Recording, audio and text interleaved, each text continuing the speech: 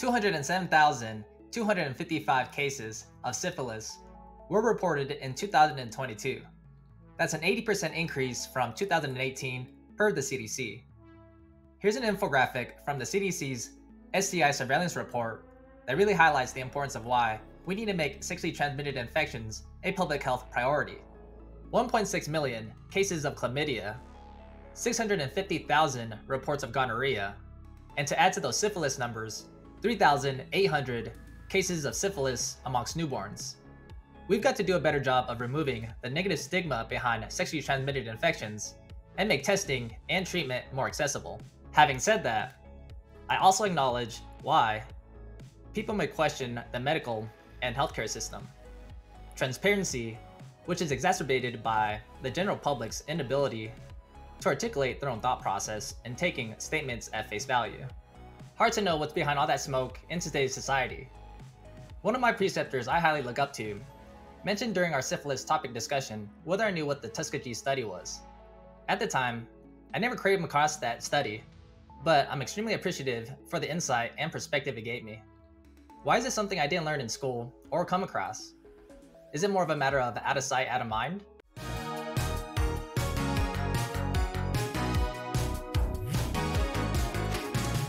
Hello there, farmers and friends. Mark at FarmWise. Welcome to the Co-Blue Debrief, a clinical pharmacotherapy YouTube and podcast.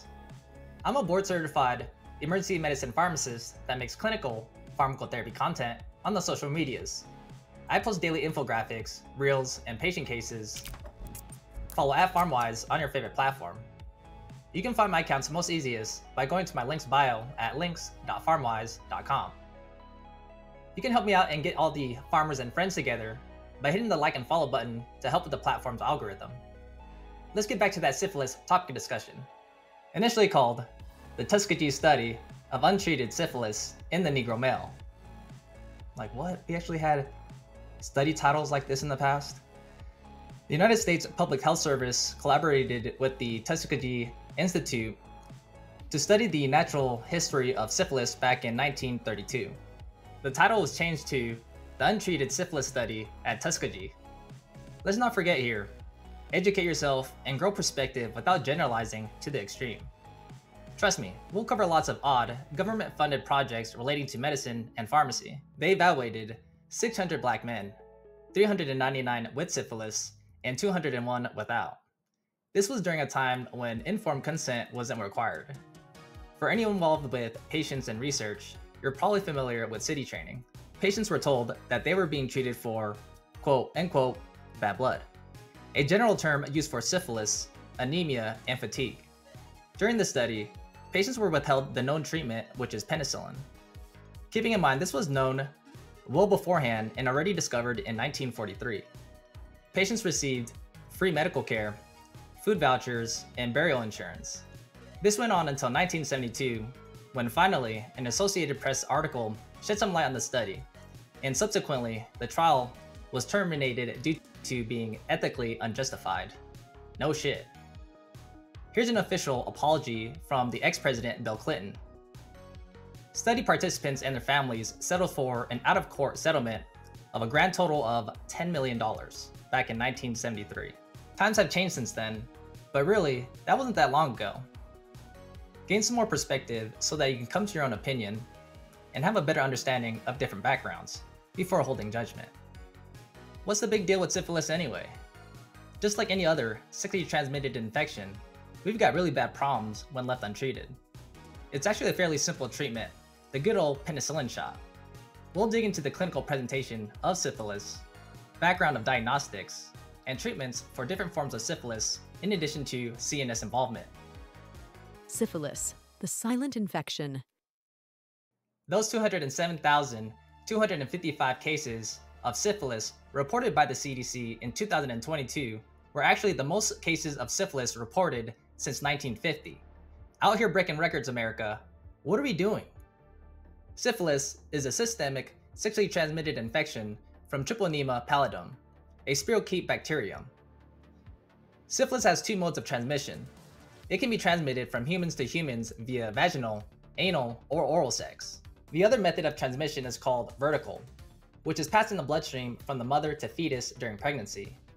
Those 3,800 new congenital syphilis cases in 2022 was a 183% increase from 2018. We need to bring more awareness about the surge of syphilis, appropriate testing in high-risk patients, and ensure timely antimicrobial treatment.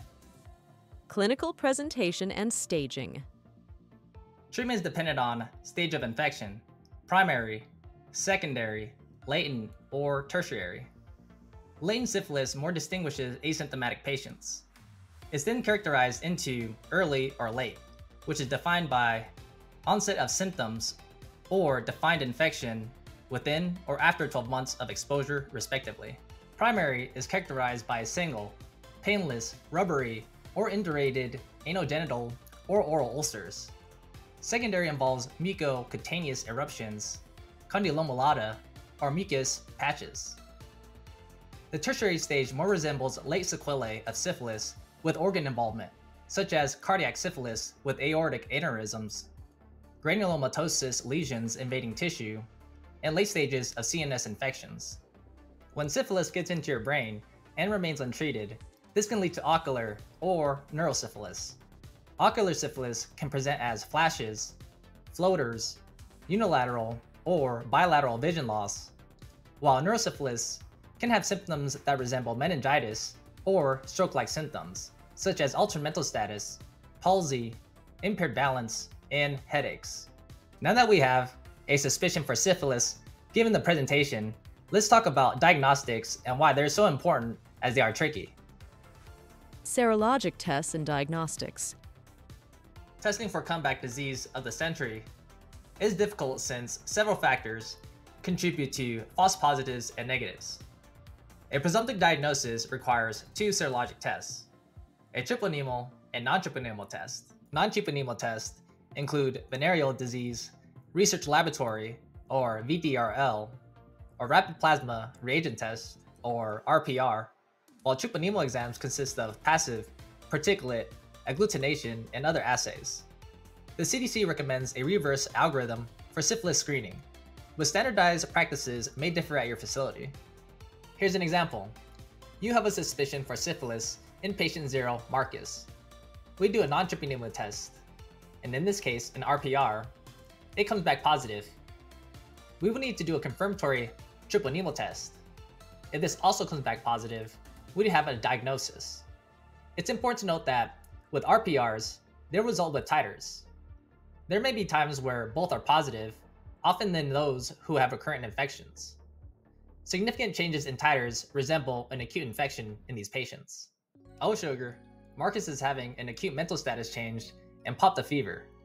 In patients we have a suspicion for neurosyphilis or cranial nerve dysfunctions, we need additional testing from cerebrospinal fluid. Isolated ocular symptoms with reactive serologic tests wouldn't be included.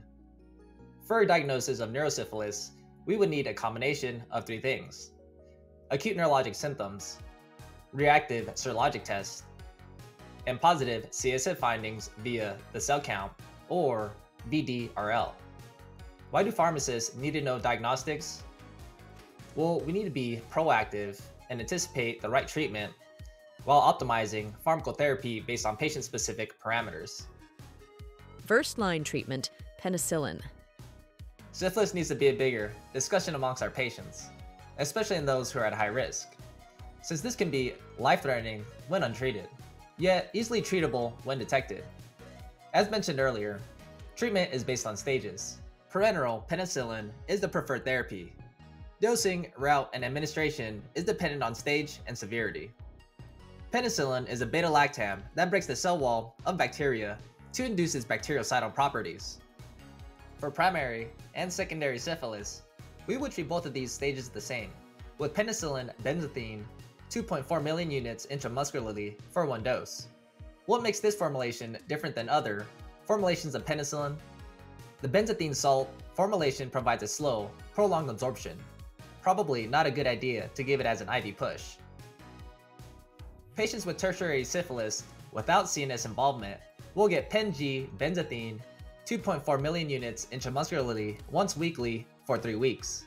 Patients presenting with neurosyphilis will likely need admission for IV penicillin G potassium.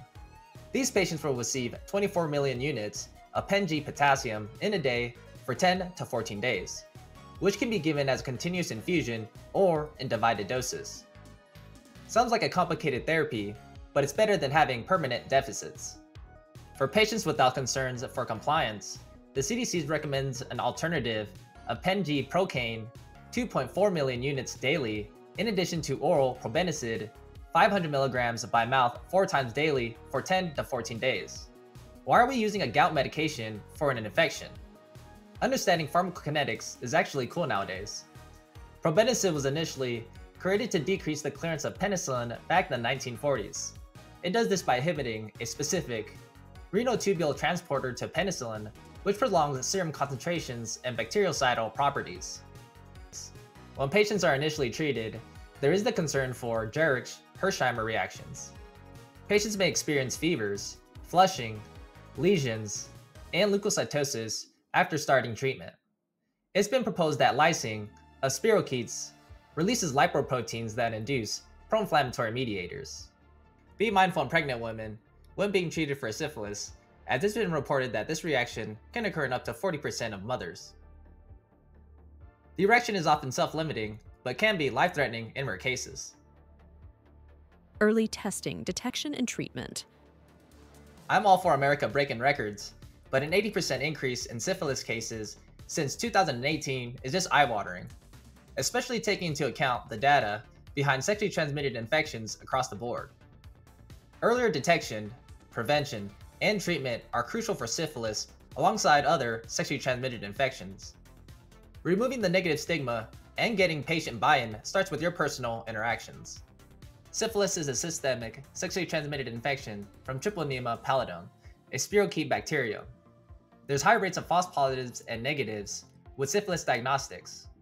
A presumptive diagnosis of syphilis requires a reactive, non-treponemal, and treponemal serologic test. Those with concerns of neurosyphilis and cranial nerve abnormalities will need CSF testing. A combination of positive CSF findings on the cell count, or VDRL, reactive serologic test, and neurologic symptoms point towards a diagnosis for neurosyphilis. Primary and secondary syphilis are treated with penicillin G benzathine 2.4 million units intramuscularly for 1 dose, while tertiary, without CNS involvement, is treated with 2.4 million units once weekly intramuscularly for 3 weeks. Forms of CNS involvement, including ocular and neurosyphilis, will be treated with Pen G potassium 24 million units in a day, via continuous infusion or in divided doses. There are no alternatives to penicillin for syphilis in pregnant women. Those with true allergies to penicillin will need desensitization and arrange for penicillin treatment. Thanks for staying to the end of this episode. Let me know in the comments below, what are your thoughts on the uptrend of syphilis cases in the United States? Just makes me think that it's probably going to be some kind of infectious disease that takes out humanity, not an asteroid or a nuke. Doesn't really sound fun unless it includes some zombies. For more farm facts in the drug bank, hit the like and follow button for more. Watch the next video, and I hope you learned something new.